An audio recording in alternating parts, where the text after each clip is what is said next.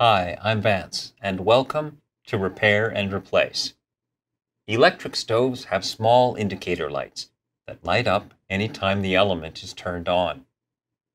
If your cooktop indicator light stays on, even when the burner is off, then it's not an issue with the light itself. Instead, it's because of a stuck contact in one of the heat switches. In this episode, first we'll learn how it all works. Then we'll test each switch to see if it's faulty. Finally, we'll learn how to install a new switch in a ceramic or conventional stove. Let's get started.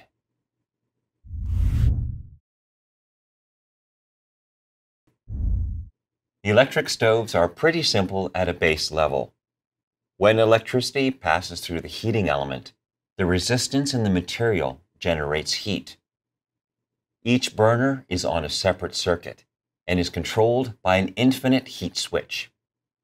When you turn the dial, the switch closes, letting 120 volts travel through both sides of the element. This provides the necessary 240 volts. One side of the switch will remain closed, which will power the cooktop indicator light. The other side of the switch will open and disconnect power once the element heats up. It will cycle on and off to maintain the set level of heat.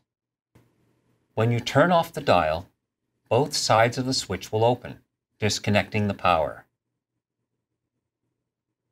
Now, if the contacts are stuck closed, then the indicator light will stay on even when the burner is off. In some models, one indicator light is connected to all four switches. In other models, each side will have its own light. To narrow down the problem, you can test the switches with a multimeter. A continuity test will determine if there's a continuous path for electricity to flow through. In this case, the faulty switch will have continuity, even when the switch is turned off. To begin, you might need a screwdriver, a nut driver, gloves, and a multimeter.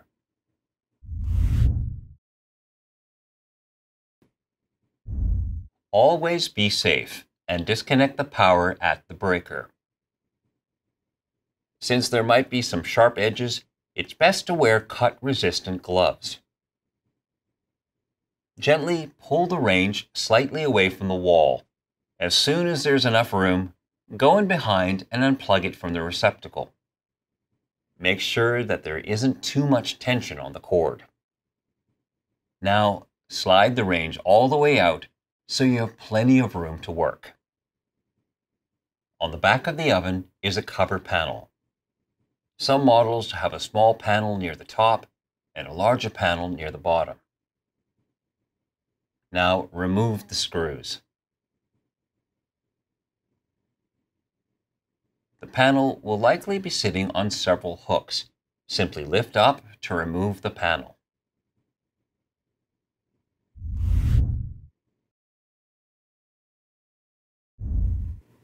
First, inspect the switches. If one looks burnt or blackened, and start with that switch.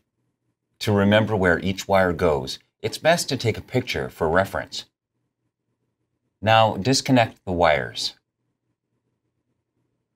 On the switch, you should see a few terminals marked L for line, H for heater, and P for an indicator light.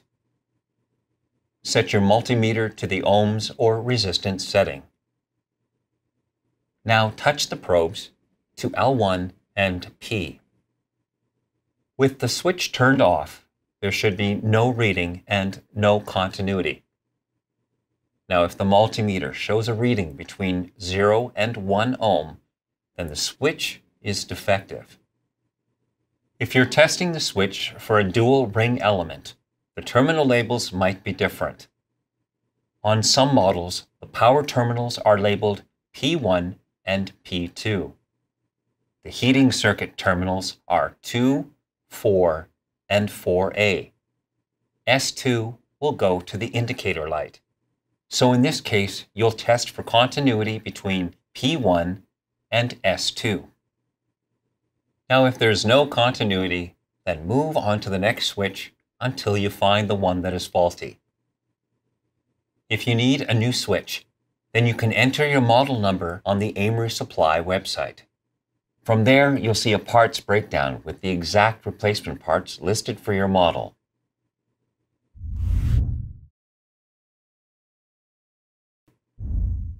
If needed, disconnect the wires.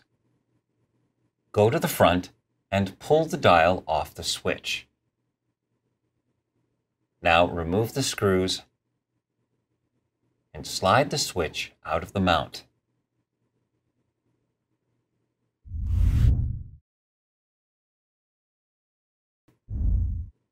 If the new switch has a longer stem than the old one, then use the pliers to snap off the top to the right length. Insert the new switch and line up the holes. Now replace the mounting screws. Align the flat side of the dial to the flat part of the stem and push it into place. Now reconnect the wires.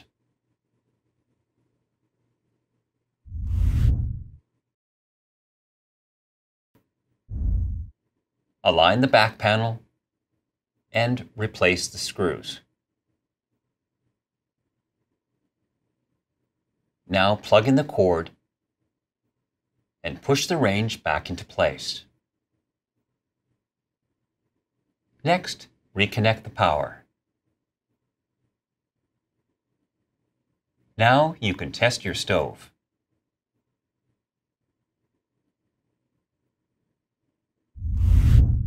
For more troubleshooting videos on water heaters, furnaces, and appliances, then subscribe to our channel. And if you need help, you can call or visit our AMRE location to talk with our knowledgeable staff. Thanks for watching.